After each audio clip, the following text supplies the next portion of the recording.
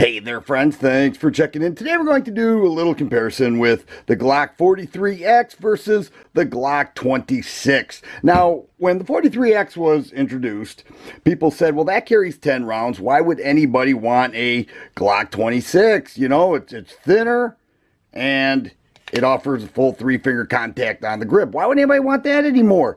But then you had the people who loved the Glock 26, the Glock 27, some of the other double stack subcompact Glocks. And what are you guys talking about? This gun has way more to offer than that little single stack ever will. I'm not changing a thing. I'm sticking with this. And I have to say that both groups are right in their own way.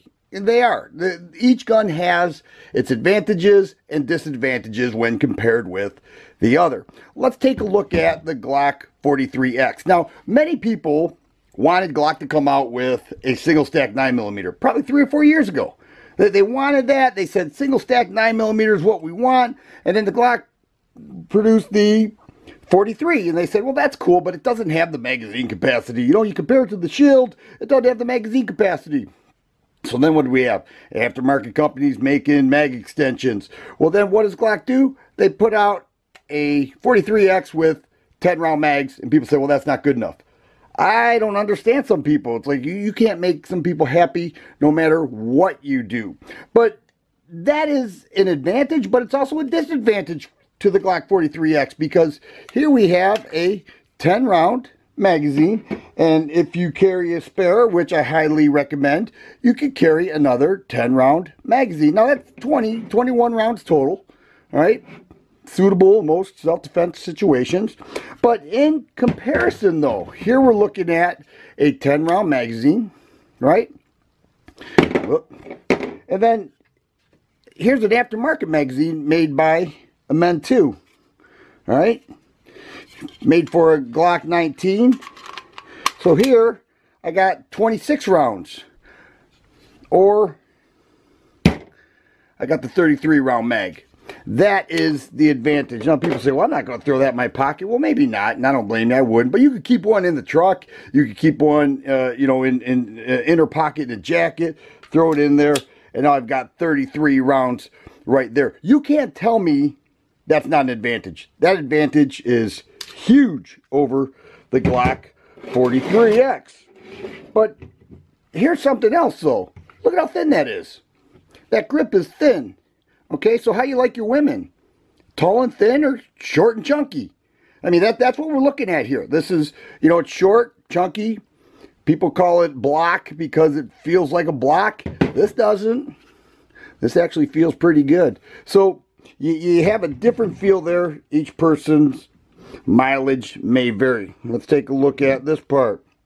You're looking at that much more length on the grip. So there you're getting 3-finger contact. Here you're getting 2, maybe a little bit of that 3rd finger with a flat base plate. The barrel lengths are essentially the same. Both these guns are unloaded. And the trigger is essentially the same. Neither of these have been modified. All right, same Glock sights. But another concern people were wondering, you know, because the size is different, the capacity with the standard carry magazine is the same.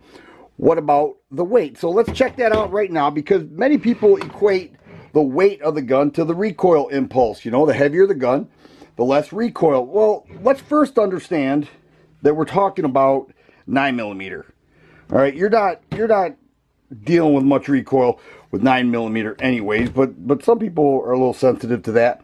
16 1/4 ounce, and over here we're looking at 19 3/8 ounces. So we're looking at a heavier gun here that has most likely a better recoil impulse for the shooter. And then over here we have a taller, thinner gun that has a PVD coating, something I didn't mention yet. People have their opinions about it. I kind of like it. What I wanted to do was take this off and put it on here and then call it a Glock 26X. But people would have been, you know, clickbait, dude, you're using clickbait, that's stupid. So I decided against that. But anyways, well, I couldn't do it anyways because it doesn't fit.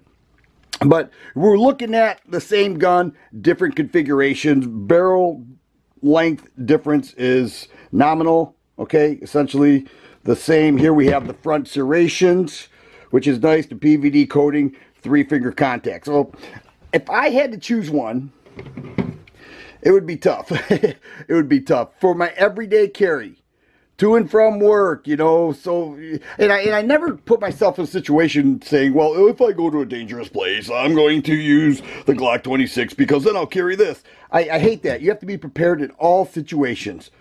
But in this case, I'm going to say my general everyday travel, I think I'd be much more comfortable with the Glock 43X. Having said that, if I was out where I may not or may know something, I'm just going to stop right there. I'm going to take this. I've always said this was my favorite Glock, and I still don't think that has changed. If you like videos like this, please subscribe and share. I always appreciate thumbs up button. Thanks for watching, and you guys be safe.